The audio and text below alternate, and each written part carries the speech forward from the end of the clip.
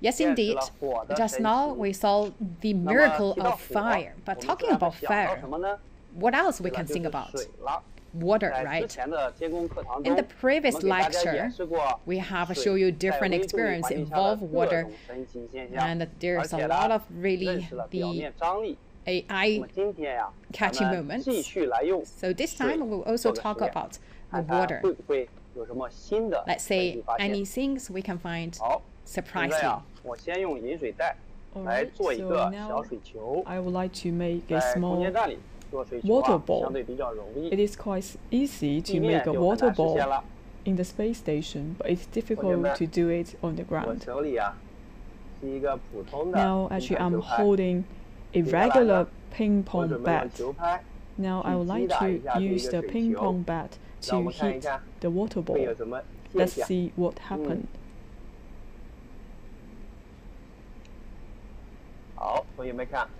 Just take a look. Now you can see the water stick directly to the surface of the ping pong bat. Maybe we could do something else.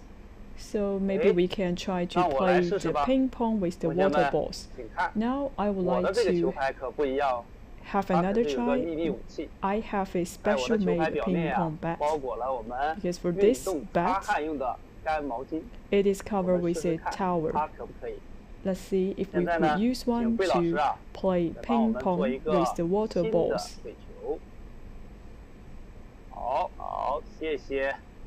Right now we have another water ball.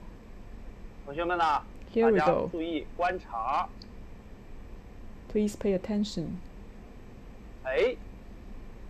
Just take a look. Now when the water ball hit the bat, now you could see the water ball did not stick to the bat. The water ball just like a regular ping pong ball. So we will try to see we could play ping pong with the water balls. Be ready.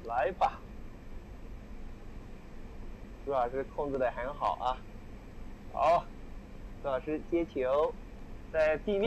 now I would like to turn around.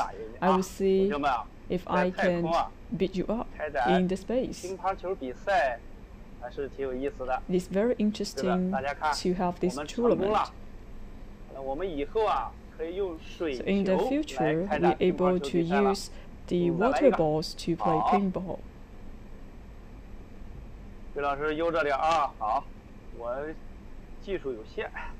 Alright. Very good command of the ball. I would like to ask the question, why when we are using this tower can't drive the water ball away?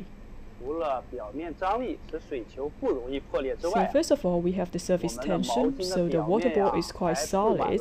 And also for the tower, it is actually made from the hydrophobic material. So for this hydrophobic material will drive the water away from the surface of the material. So actually we are using a lot of these hydrophobic materials in textiles.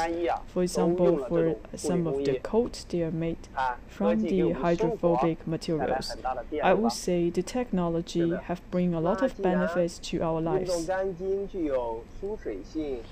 As we all know that for the tower are made from the hydrophobic material, so how we use the tower to clean all the sweats? So when we are trying to dry out the sweats, so we are actually touching upon the fibers that has been contained from the hydrophobic material. Do you understand?